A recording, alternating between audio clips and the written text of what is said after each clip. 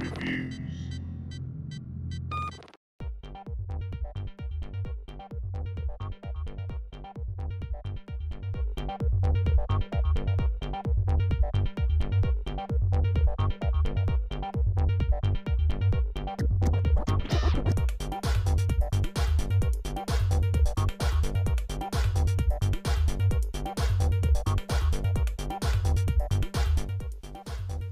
And here it is. This is the GTX 460 from EVGA. Now this graphics card comes armed with 1024MB of blazing fast GDDR5 memory. So let's take this card out of the box, check the card out, as well as what accessories come with the GTX 460.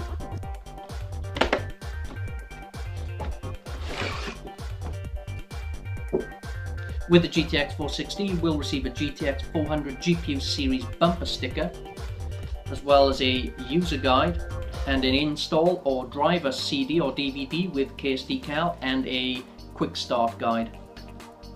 Here's the main packaging itself. Looks like it's made from recycled cardboard, so what do you know? EVGA or NVIDIA going green.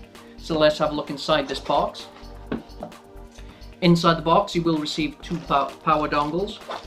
These are Molex, the 6-pin power adapters.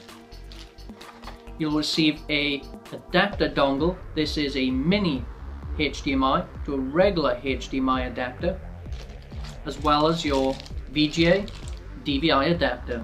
So let's take this card out of the box and check out the new GTX 460 graphics card.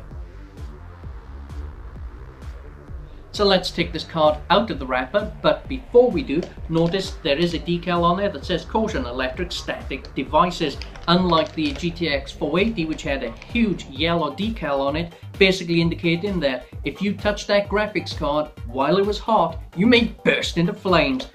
Assuming this card's going to run a lot cooler, but we'll discover those temperatures during the benchmarks. So let's remove this card from the packaging and check out the GTX 460 external exhaust graphics card.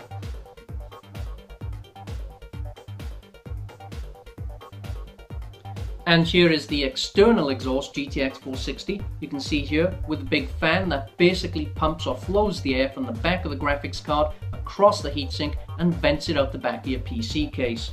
Let's have a closer look at this card. On the back of the card itself we have this huge vent for venting the heat off the graphics card. We have our two DVI ports and mini HDMI port.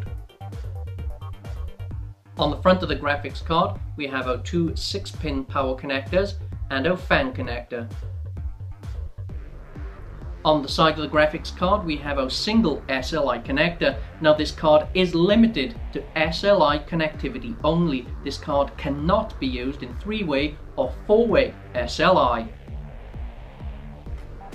So let's take a closer look at the detailing on this card, and don't forget to check back for those benchmarks.